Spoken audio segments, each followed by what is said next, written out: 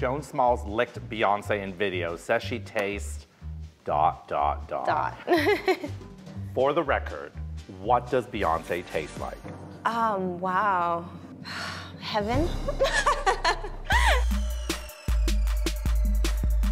Every time I watch that video, the first shot right out of it, it's not Beyoncé, it's you. Is it? You open a Beyoncé video. What I love about her at that shoot, she celebrates women.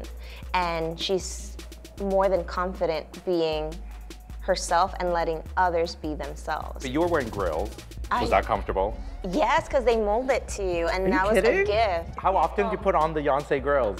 Whenever I'm in my Yonce mode, and I just pop them in. Do you remember any of the lyrics from Yonce? Posted in the back, damn fangs in my grill. Brooklyn brim with my eyes sitting low. Every boy in here with me got that smoke. Joan Smalls is a notorious prankster at the Victoria's Secret fashion show. What?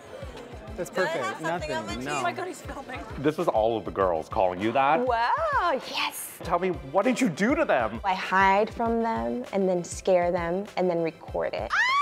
I spank them when we're doing an interview and the camera can't see, like I'll pinch them in their butt and they're like, Joan, you're always trying to mess me up. I'm like, I'm kidding. So Joan Smalls debuts design collaboration with True Religion, and we're here actually on set shooting your second capsule collection for True Religion. What is the inspiration behind this particular collection? I felt it needed to be bold and streetwear and a little bit more elevated. I always think that what you guys look like in between the fashion shows and not on the runway is so much more exciting because it's so much more effortless. And I always thought like the street is your runway. Yeah. And I wanted to capture that moment.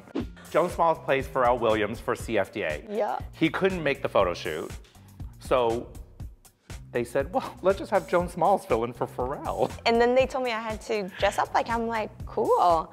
I love a dress up. And I love looking like a boy sometimes and bringing my own attitude into it. Are you a tomboy at heart? I am. Are you? I have so many scrapes on my knees as proof of my tomboy days. Oh, are we allowed to ask why?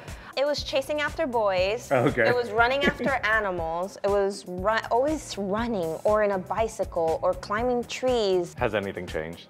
No, not really. I still do all of that. This headline, I love. Joan Smalls reveals that she was bullied for her awkward-looking body. What were you bullied about? I'm just not the typical beauty of Latin standard in Puerto Rico. I was always too tall, too skinny, and too dark. So it was a little bit of bullying, but at the same time, it gave me thick skin and a good sense of humor. And you threw a Vogue cover down the table and you said, booyah. Here you go, boom. This Elle cover, January 2014, and the editorial inside is probably one of the most beautiful things I've ever seen. I mean, who was the genius that styled this?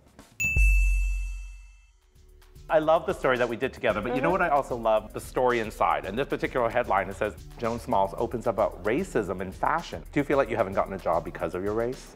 Of course, times. You do? I mean, of course. But we all have our battles, and you know, I don't always want to make this a subject about the people who don't hire me. I also want to make it about the people who did hire me and who did believe in me and made my career, you know, because it's about people like that that are more open-minded, that are willing to celebrate beauty. If it's style, it's on the Yahoo app.